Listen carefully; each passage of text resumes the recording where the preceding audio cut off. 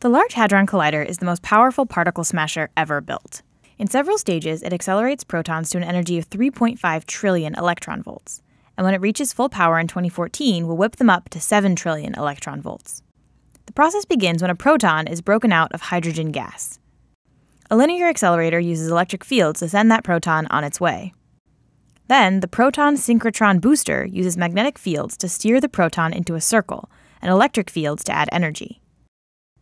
After that, the proton enters a larger ring, the proton synchrotron, and then an even larger one, the super proton synchrotron. Meanwhile, other protons go through the same process. Finally, they are fed into the main collider ring.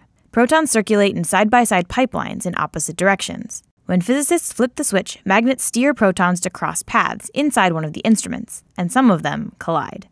Here, we show one of those instruments, known as ATLAS, which consists of layers of detectors that register different species of particles and their properties.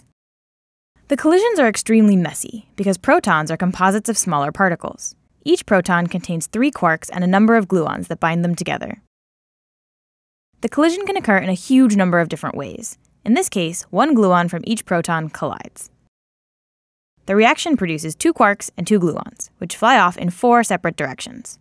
This is the main collision, also called the hard or short-distance scattering. Physicists traditionally describe it using a Feynman diagram. Then each of the 4 particles decays into other quarks and other gluons, flying in the same direction, producing what physicists call a parton shower. Finally, the quarks and gluons coagulate into composite particles, such as other protons, pions, and kaons, forming what physicists call jets of particles.